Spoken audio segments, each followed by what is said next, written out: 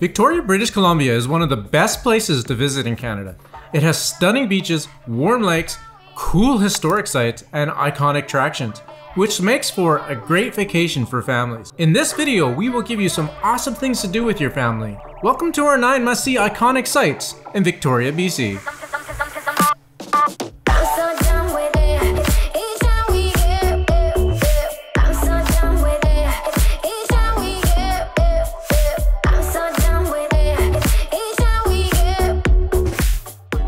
If your family likes a variety of food, then you'll want to venture down to Fisherman's Wharf.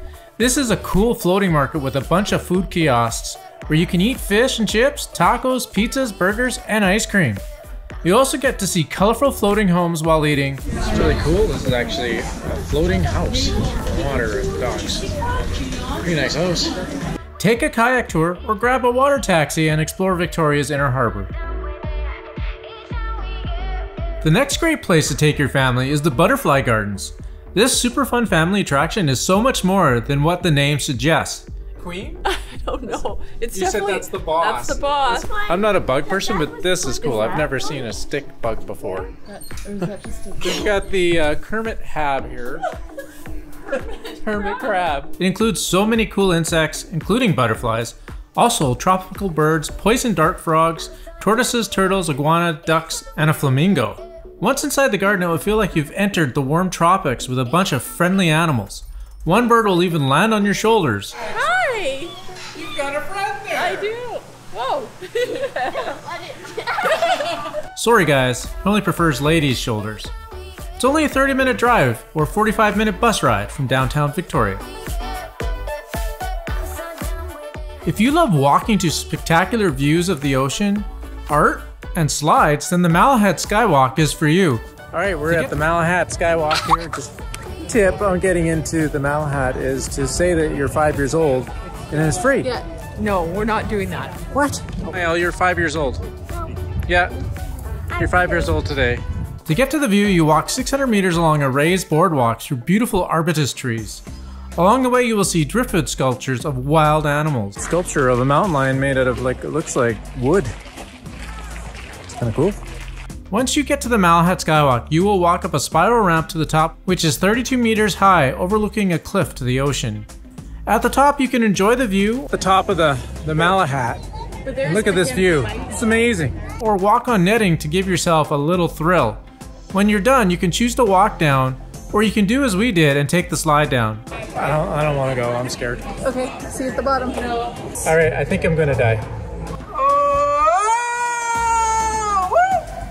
Oh my god, oh my god, oh my god, oh my god! This is a fun time for the whole family. It's only a 35-minute drive from downtown Victoria. Some days, don't you just feel like you're just walking in circles? Circles. Just round and round. Oak Bay is a picturesque community on the southeast edge of Victoria. It has 2 golf courses, a marina, shopping village, and the famous Willows Beach. If you love boats, then Oak Bay Marina is a great spot to walk the docks, see some wildlife, rent kayaks, go fishing, sailing, and have brunch. Oak Bay Village is a cool shopping street. This street is full of boutique shops, bistros, restaurants, coffee shops, and bakeries. It makes you feel like you're in a small town. So Jaden is so excited to come to this place called Willow's Gallery or Galley? Yeah, Willow's Gallery. I'm always in the background. I think it's Willow's Galley, like fishing. Oh yeah, Willow's Galley. It's a fish and chips place. What's good here? The soft serve ice cream. The soft serve, what flavors do they have? Vanilla and chocolate. Oh, that is good. Yeah, you're right. This is really good. You actually got something right. And if you feel like hitting the beach afterwards, Willows Beach is one of the nicest beaches Victoria has to offer. You can spend the whole day here. If you want to see some great views of the ocean, Ogden Point and Clover Point are great spots for this. Ogden Point Pier is a cement structure located in James Bay on the southwest corner of Victoria along Dallas Drive. The walk takes about 30 to 45 minutes to walk to the lighthouse and back. This is a great spot to see cruise ships, ferries, sailboats, and float planes. If you're lucky, you may even see seals. It's a long walk, definitely worth it. Check this out. Pretty nice. Just a short 5-minute drive down Dallas Road is Clover Point. This is a great place to walk along the ocean, and on windy days you will see kite flyers, hang gliders, kite surfers, and windsurfers. It's also a great place to catch the beautiful sunsets in Victoria. Next, we recommend you visit Canada's oldest Chinatown. It's over 150 years old and was settled by Chinese immigrants seeking to find their fortune in gold. We're at the entrance to the oldest Chinatown in Canada, here in Victoria. Who knew? It's really cool. It's called the Gate of Harmonious Interest, and they actually say there's a time capsule in each of the outer pillars of it to be opened in 2081 and 2096. One of the most interesting things about Victoria's Chinatown is Fantan Alley.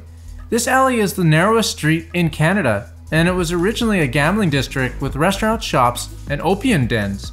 Chinatown is a must-see as there's lots of cool shops, cafes, and restaurants to explore. Just a short walk from Chinatown is Victoria's Inner Harbour. This harbour is always bustling with activity in summer, such as buskers, food kiosks, and people selling lots of things. There's great places to eat, such as the famous Redfish Bluefish restaurant. So I just finished eating at the Redfish Bluefish. Pretty good food. For the price, it was like $5.50 for tacon. And I had the albacore tuna tacoma, which is albacore tuna in a fish sauce in a flour tortilla. And then Marco had a salmon version of the same thing, and the kids had fish and chips, and it was really delicious. Highly recommend it. I think we ended up waiting about 45 minutes, but it's okay. We have a spectacular view out here. How do you get married? They just kissed me on the lips somehow. And then you get married?